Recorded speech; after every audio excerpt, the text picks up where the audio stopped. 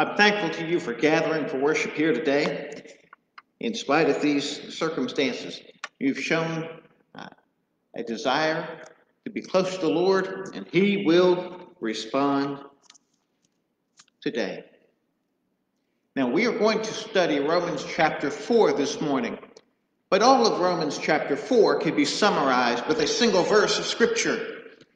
Ephesians 2:8 says this, "For it is by grace you have been saved, through faith. And this is not from yourselves, it is the gift of God, not by works, so that no one can boast."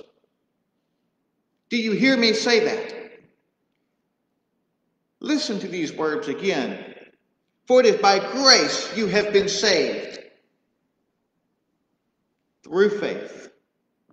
Would you repeat these words with me? For it is by grace that I have been saved. For it is by grace that I have been saved. Through faith. This is the amazing gospel message. It is at once wonderful and incomprehensible, and yet true. No one has been able to earn enough credit with God to claim anything as though God owed him. But God loves, and it is by grace that he gives his salvation to any and all who come to him. Isn't that beautiful? So as we study through the book of Romans, we're on chapter 4 today. Romans chapter 1 tells us that God made such a creation that it was easy to see that there is a God and that he is good. And Romans chapter 1 shows just what happens when people rebel against God. So there's that rebellious, lost soul and the rebellious, lost culture in Romans chapter 1. It's obvious that this person who has rebelled against God and who lives in a culture of people who rebel against God is lost. But then Romans chapter 2 tells us of another kind of person, that person who attempts to reconcile this distance from God with morality and with good works, and a person who seeks to live according to the law. And the truth is, no matter how hard we try, and no matter how much we succeed, we never succeed sufficiently. For all have sinned and fall short of the glory of God. And so Romans chapter 3 tells us that no one has any hope if they look to themselves to see what they can do to make themselves righteous. But everyone has a singular hope, and that is Jesus Christ. And so Romans 1, 2, and 3 come to a summary in these verses. Romans 3, 23, 24, and 25 say this: "For all have sinned and fall short of the glory of God, and all are justified freely by his grace through the redemption that came by Jesus Christ." God presented Christ as a sacrifice of atonement through the shedding of his blood to be received by faith. He did this to demonstrate his righteousness, because in his forbearance he had left the sins committed beforehand unpunished. He did it to demonstrate his righteousness at the present time, so as to be just and the one who justifies those who have faith in Jesus. So, the gospel is, there is none righteous, no, not one, and no one can save himself, but God loves, God is gracious, and God has given forgiveness of sin and salvation through Jesus Christ, through the shedding of his blood. and through receiving the work of Jesus by faith. And so when Ephesians 2:8 says, "For it is by grace you've been saved through faith," we know this is true. Now, Romans chapter 4 is a passage of Scripture that talks about Abraham. How many of you remember Abraham? All right. Abraham was, you'll find him back in the Old Testament, the book of Genesis. You remember his name was Abram, which means exalted father. But God had a special connection. He called Abram. He said, "Go to a land that I will show you." And Abram followed in faith. And God said to Abram, "You are no longer Abram, you are Abraham, not exalted father, but father of many nations." He said to Abraham, "Go out and look at the stars at night. How many stars do you see? Count them if you can. That is how your descendants shall be."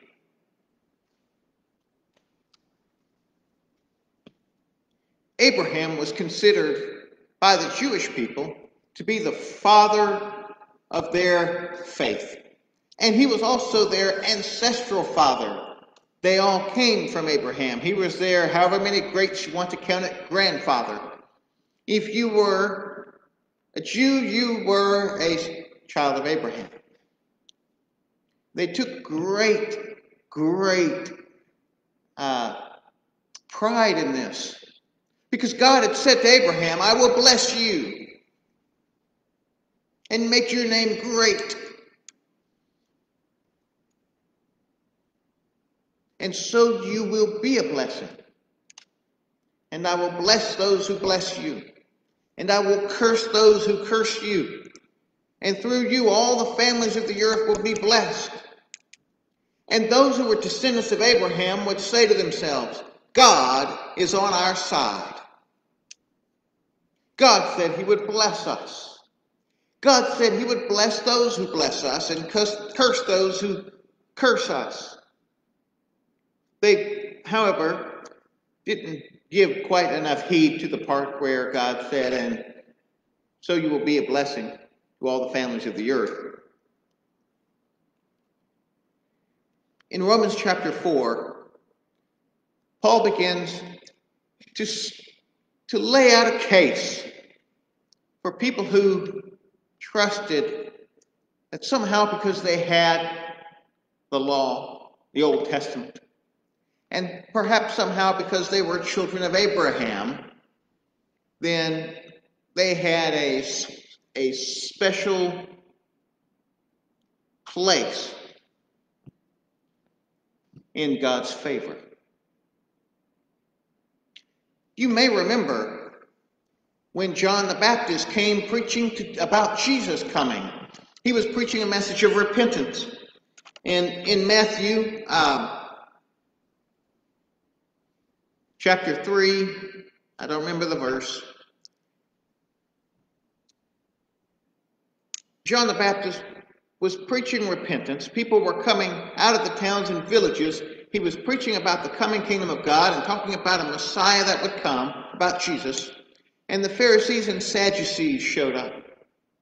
And he said to them, you brood of vipers, who told you that you were going to escape the coming judgment? You need to do what the acts of repentance show, the fruit. You need to show fruit of repentance. You need to repent, and don't say, this is what John the Baptist said, don't think you can say to yourselves, we have Abraham as our father. I tell you that out of these stones God can raise up children of Abraham. So all of that sets the stage for what we may read together in Romans chapter 4.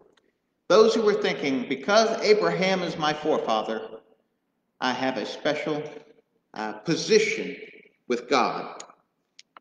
That is not really the way it is. Let's read Romans chapter 4. We'll read the first 8 verses to start.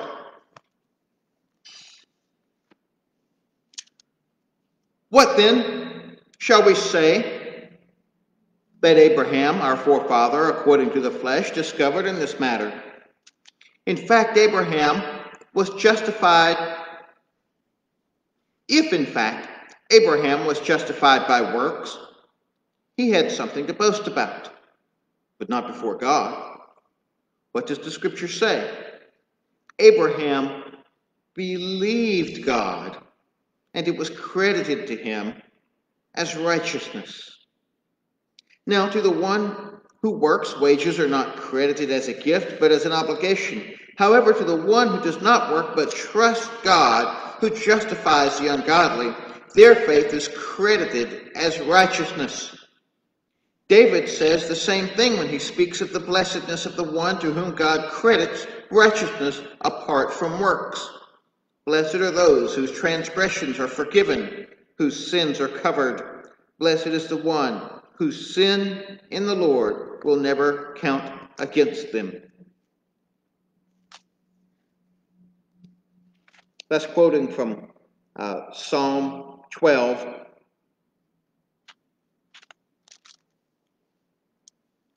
That passage, by the way, from Psalm 12 is on my great-grandfather's gravestone. Blessed are those whose transgressions are forgiven, whose sins are covered. Paul began this by saying, look, now what are we going to say about Abraham? Did Abraham earn his right standing with God? No, he didn't. The Bible tells us he believed God and it counted to him as righteousness. Now that's how Paul sets everything up. And if you go back and read the story of Abraham, you don't find a man of perfect faith, do you? You find a man who stumbled out of the gates many times. You see a man who made some very poor decisions and showed lack of courage and lack of trust in many cases. But you also see a man who trusted God. Even though he didn't live perfectly every moment of his life, he trusted God. And he believed that when God made a promise, that God's promise would be kept. And so Abraham believed God, and God counted him righteous.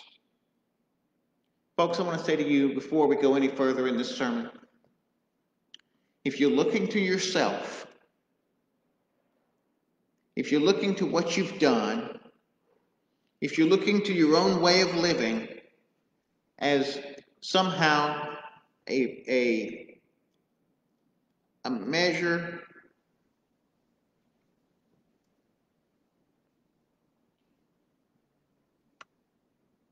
of God's love for you or his grace towards you, then you're looking at the wrong thing. God has called us first by his grace to say, you who don't deserve, you who didn't live up to the standard, you who are wayward, you who messed up,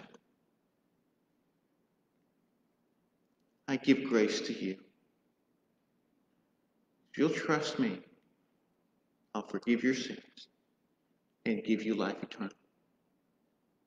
And when we do trust God, like Abraham, we learn to walk in his ways. And he transforms us. And he reveals himself to us. The first thing I want you to see today is that God's grace is for everyone. The problem that these who trusted in their religion had, problem with the Romans too, kind of unbeliever, is they try to earn their salvation by the things that they do. They try to just show that they're putting enough effort into it. The problem with that is you start to compare yourself not to God, who is the standard, for all have sinned and fallen short of the glory of God, but we compare ourselves to other people that we know, and we generally try to find people that we compare favorably to when we compare ourselves. Well, at least I'm not like that guy over there. Remember the parable of the Pharisee and the tax collector. He did just that. Also, the problem with looking at your own moral, upstanding life in comparison to someone else's rebellious and sin-filled life is that you can fall into the temptation of becoming jealous of the grace that God bestows on others. You see, grace is unfair. I mean, it's God giving us what we don't deserve. There's no fairness in that. We deserve punishment.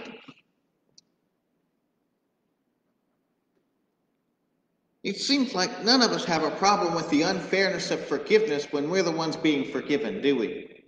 Oh God, thank you for forgiving me. But we seem to have a big problem with the unfairness of forgiveness when somebody else is the one being forgiven. You ever notice that? We think that maybe they don't deserve the forgiveness they're getting. Well, of course they don't. That's why it's called forgiveness. That's why it's called grace. What Paul really wanted to do is to open up the eyes of self-righteous people to say, look, put yourself in anybody's shoes, and we're all standing in the same shoes. There is none righteous. We all need grace. We all need forgiveness, and we all need God to provide it for us. Abraham didn't earn his salvation. He received it by grace. Your forefather and your forefather in the faith believed, and it was credited as righteousness. He received it by faith, by grace through faith, not by works. So, let's continue reading. Verse 9, Paul continues. Is this blessedness only for the circumcised or also for the uncircumcised? In other words, for the Jews or for the non-Jews too? We have been saying that Abraham's faith was credited to him as righteousness. Under what circumstances was it credited? Was it after he was circumcised or before? It was not after, but before. And he received circumcision as a sign, a seal of the righteousness that he had by faith, while he was still uncircumcised. So then, he is the father of all who believe, but who have not been circumcised, in order that the righteousness might be credited to them. And he is then also the father of the circumcised, who are not only circumcised, but who also follow in the footsteps of the faith that our father Abraham had before he was circumcised. It was not through the law that Abraham and his offspring received the promise that he would be heir of the world, but through the righteousness that comes by faith.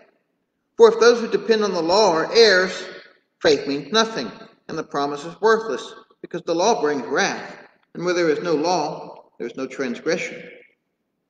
Long-winded statement there boils down to Paul saying this: Abraham is the spiritual forefather of the Jews who are saved through faith in Jesus.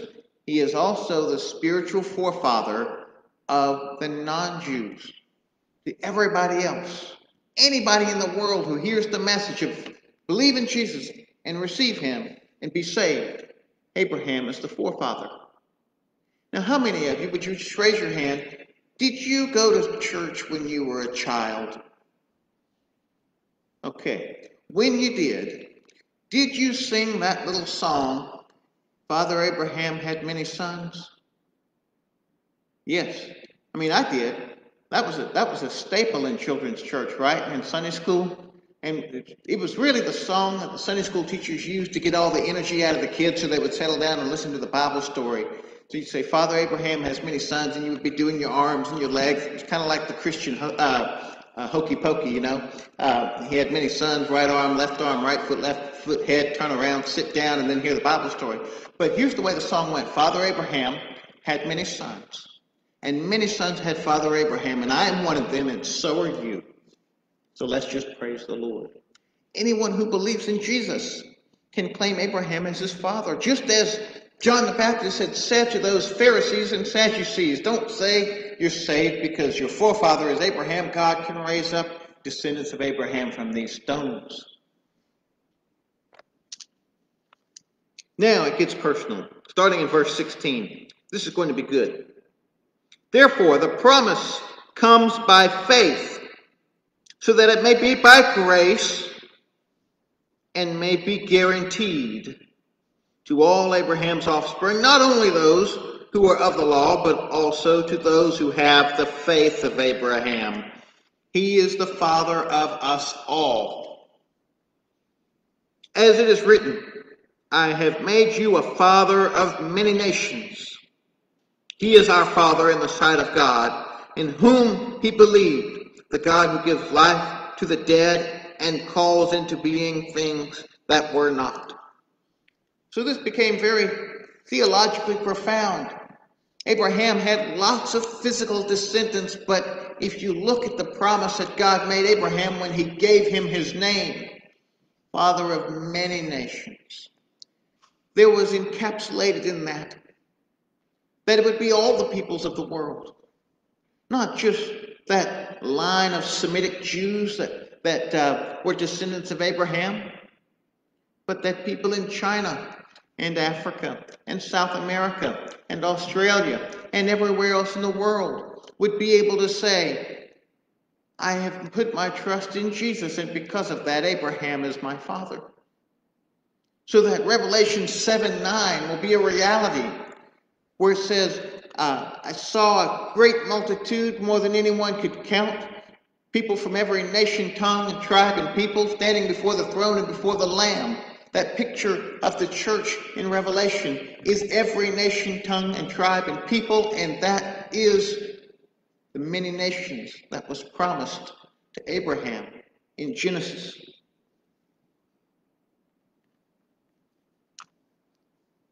I love this. It says, he is our father, Abraham is our father in the sight of God, in whom he believed, the God who gives life to the dead and calls into being things that were not. And what does that mean? Well, one, God is the God of the living, not the dead. He brings people back to life, and that's been proven through the resurrection of Jesus. But also for Abraham, because he was 100 years old and still didn't have his descendants that God had promised, right? So we read about this real quick. Against all hope, Abraham, in hope, believed, and so became the father of many nations, just as had been said, so shall your offspring be.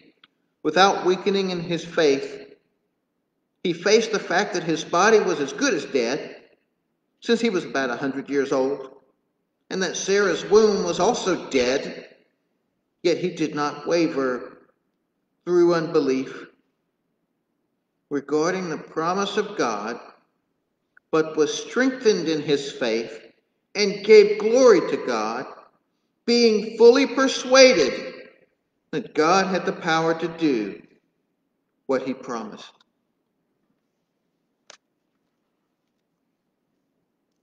Fully persuaded that God had the power to do what he promised. That is a great picture of faith right there. Now, this needs to be applied properly. We have this scripture that says that God is the one who gives life to the dead and calls into being things that are not, and that God is able to keep his promises. Now, there are some who develop theologies and even churches where they do this name it and claim it thing. Call into existence things which are not. Name it and claim it by faith, and God will give it to you. Conceive it, believe it, receive it, and God will give it to you. And we see a lot of neo-Pentecostal and false gospel, prosperity gospel type churches that come out and say that faith, the faith of Abraham, is the faith of becoming rich, or the faith of claiming your blessings. That's not what this means. This means claiming God's promise of grace to the sinner. And that's a promise that God will keep. O sinner, no matter how self-righteous or how far fallen you are, O sinner, there is a promise that God keeps every time. And that is, he will give grace and forgiveness for sin to all who believe. In fact, that's what these last verses tell us.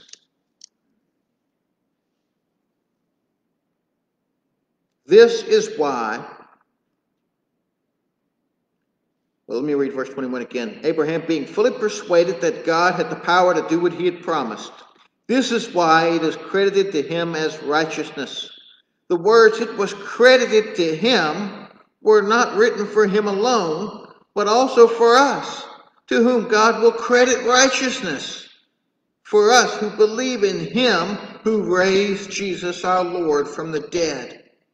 He was delivered over to death for our sins and was raised to life for our justification. This is the thing that you can name and claim. This is what you can conceive and believe and receive. Not magical, nice, fun things for this life, but forgiveness and grace from God when you need it most. Abraham believed God, that God would forgive him of his sins, that God would keep his promises, that God would give him life everlasting. And this is the same promise that you can believe and claim. What is the message? What is it that needs to be believed?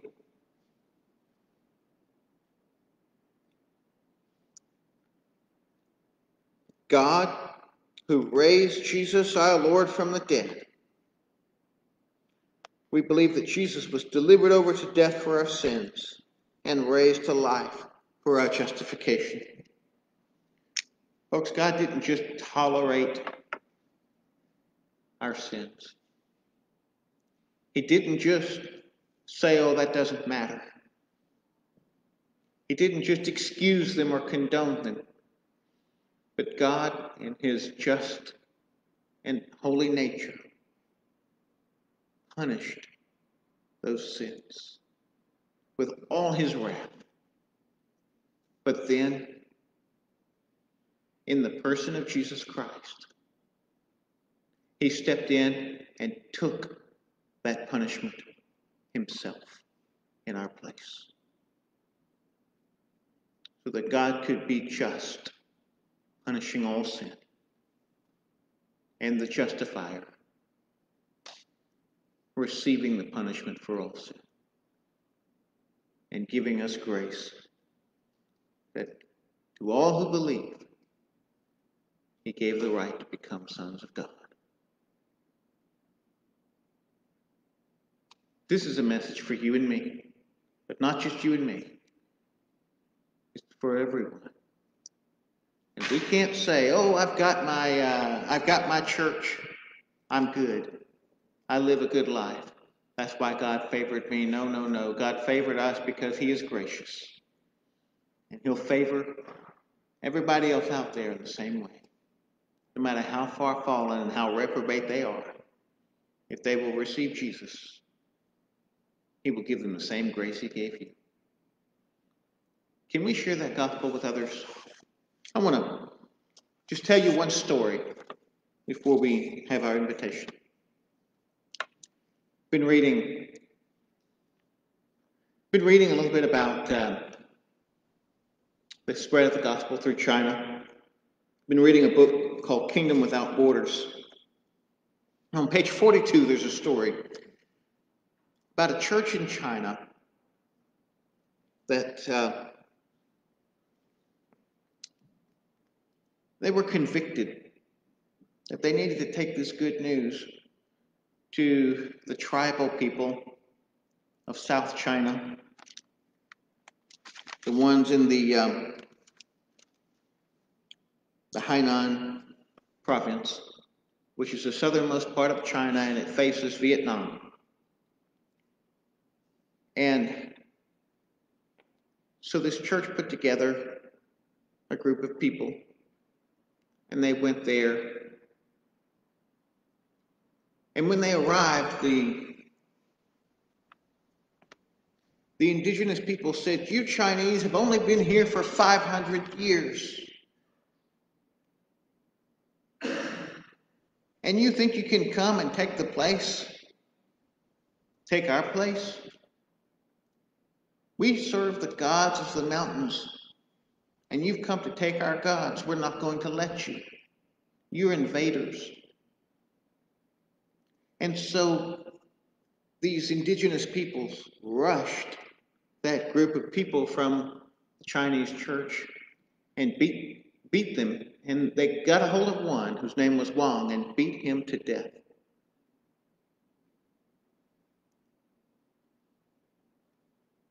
The church went back and met again and prayed for 3 weeks and said, we need to go another time. We need to try again. And Wang's wife, Liang, she said, I want to go. He said, no, you've lost too much already. This is too dangerous for you. She said, no, I need to go. God wants me to go, and I'm going to be a part of this group. So 3 weeks after they had tried to reach this group of people, and one of their own beaten to death, they went again. Let me read this to you.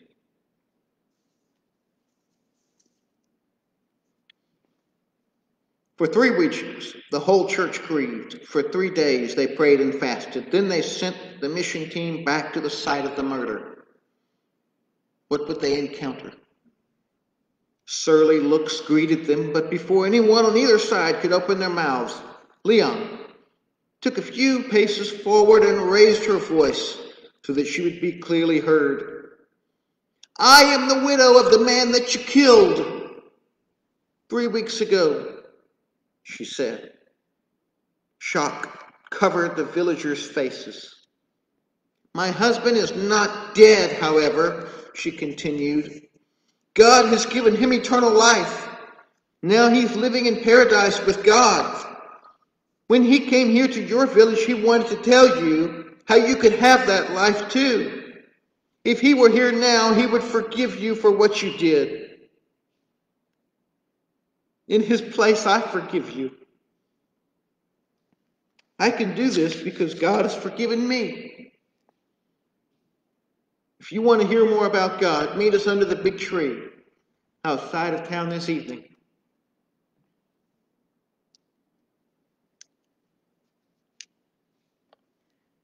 So villagers went. And the mission team said, well, they'll listen to her, so they told her everything they wanted her to share. She shared the gospel. And then Wang's father, the father of the one who was killed, he stayed behind when the team left, and he stayed for 3 months, teaching them what the Word of God said and baptizing them.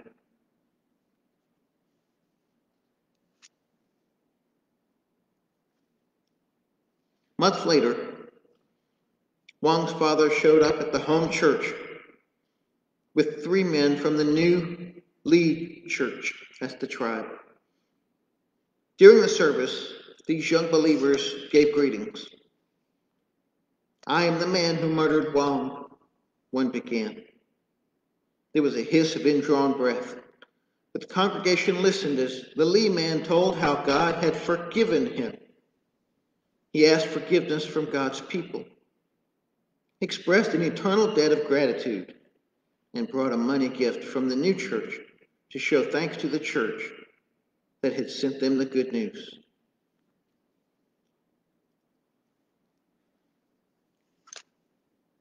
The grace of God is that he will forgive the worst of our enemies and redeem and restore them completely.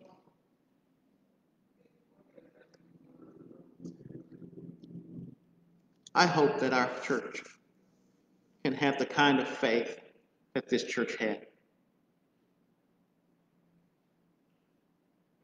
I hope that we can be as faithful with the gospel as this church. Because the Bible tells us plainly this message of grace is for all who believe. And everyone who comes. We're going to have a song of invitation now. If God is calling you to come forward, give your life to Jesus, then you can do that.